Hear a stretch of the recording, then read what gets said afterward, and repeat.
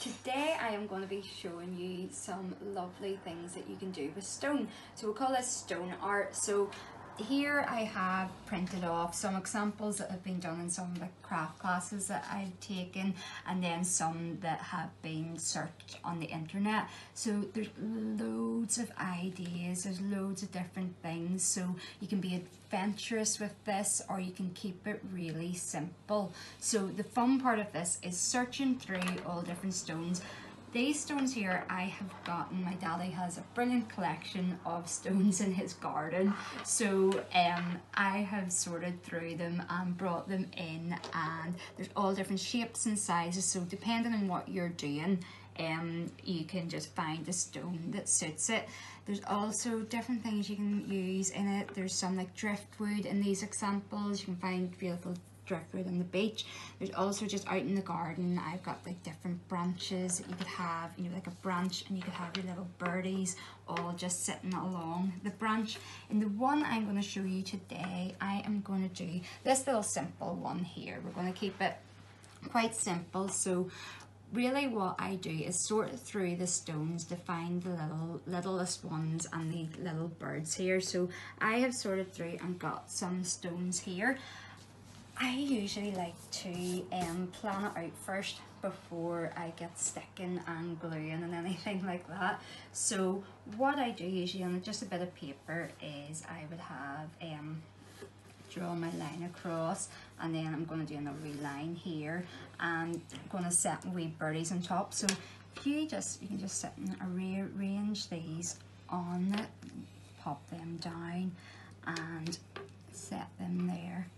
And for this one, really all you're doing is just like little lines, like your beak and your little like legs. So you don't have to be a fantastic artist or anything for this, because you're just using like just a little shape and like little lines for your legs. So I'm gonna start doing, so I'm gonna have this little birdie, he's gonna be looking out over this way, and I'm gonna pop down wee legs, and this is just me practicing where I'm going to put this wee birdie. I'm going to have him looking up, and then I'm going to have his wee legs there too. So then this bird, I'll maybe make him, he can look out this way and then have his legs. So the good thing too is before you do any gluing, and when you're practicing the lines and stuff too, is these can move about, so you can actually move them away if you need to put the lines up or anything, and then you'll be sticking them on top. So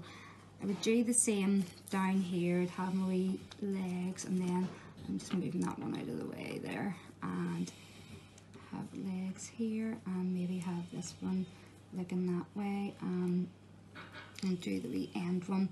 He can look down as well there. So you've got your little things. So what you can do is set this and get your wee frame and on top and see what your composition is like. I am using here today, these frames are from, these are actually from IKEA. You can get frames at all different places, you can get them relatively cheap.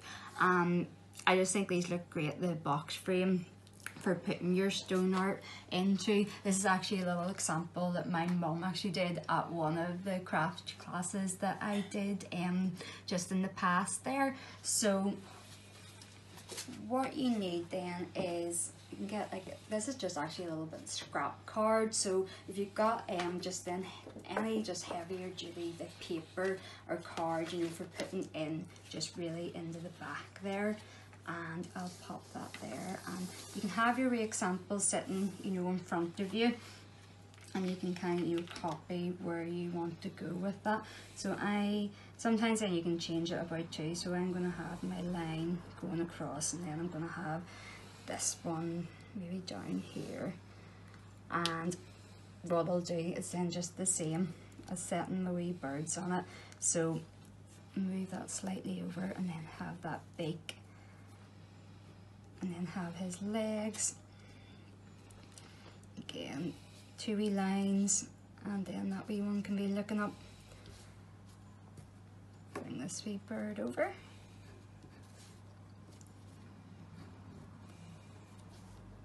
Have that there.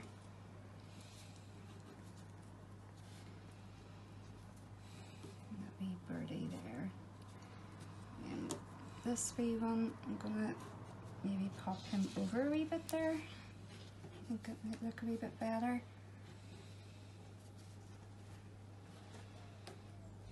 And this one here, maybe actually have that one coming towards that one too.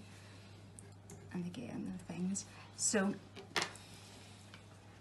also what I can do is, I think that's a wee bit too high up there, but because you haven't glued anything and you haven't popped it in the frame, you can move your frame to where you want it on that.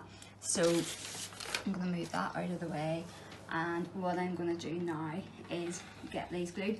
I'm using just a hot glue gun, but you can use any type like super glue or just glue you have in the house. It would have to be a stronger glue than the like PVA or anything like that, because they are the stone sticking. So either two ways, you can just put your glue just down straight onto that and pop your wee stone on top, or else you can put a bit of glue just in the back of the stone and have it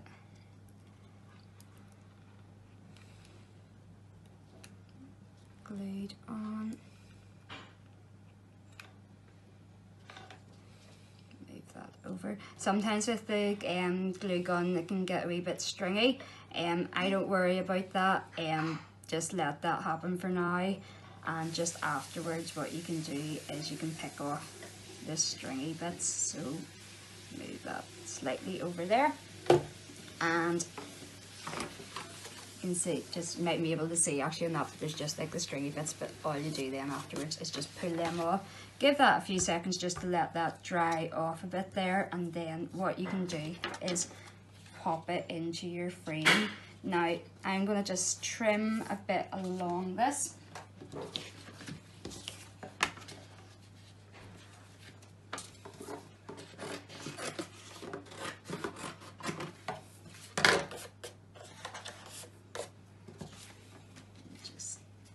It in there, and then I'm going to grab the little frame so it's all sitting ready to go. You can give it a wee dust. If you set your mount into here, and then give that a wee turn, you can pop that in, and then I just turn it around to see where I like, you know, the best in it, and that looks good about there. You can use a bit of sellotape or masking tape, just the mask around the edges, or else you can just set it straight in, and you put the back onto that. And I'm just looking around for the back. There we go. So pop the back onto that, and then push down, and that is your stone art framed. There you go. You've got a lovely little stone art to add to the collection. Thank you so much for watching.